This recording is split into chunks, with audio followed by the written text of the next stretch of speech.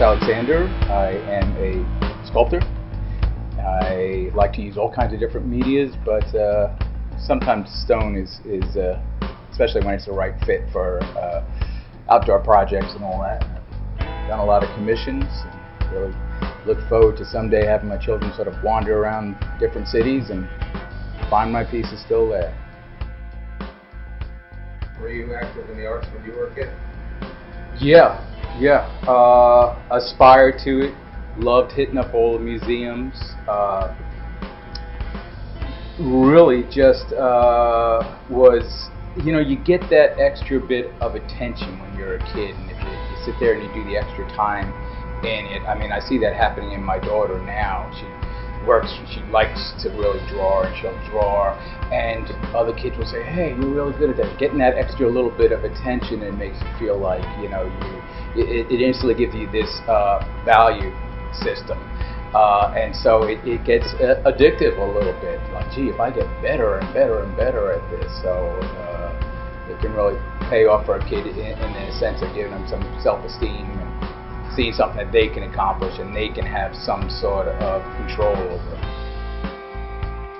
All I ever wanted to do was be a sculptor, and spent a lot of time in the Brooklyn Museum. Is one of my favorite museums, Museum of Natural History. I mean, you can see some of my influence of all the little cases just like they have in the Museum of Natural History in New York.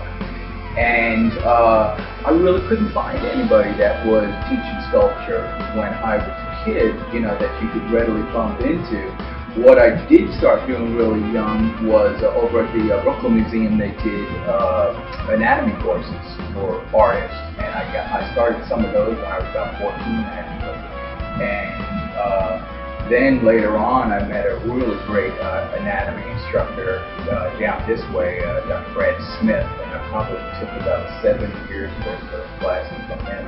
So lots of anatomy studies, which goes hand in hand with trying to do sculpture.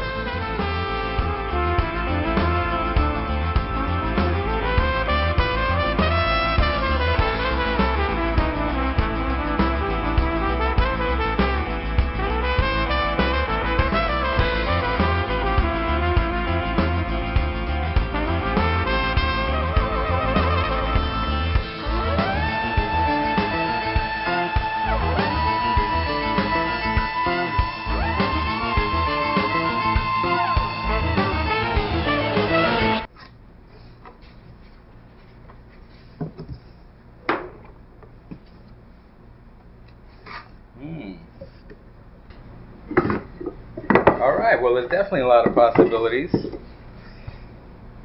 I think it's really intriguing, especially when you're going to have so many people involved, and having people who are strictly painters or strictly something else, and coming in and seeing what they sort of develop out of the whole thing.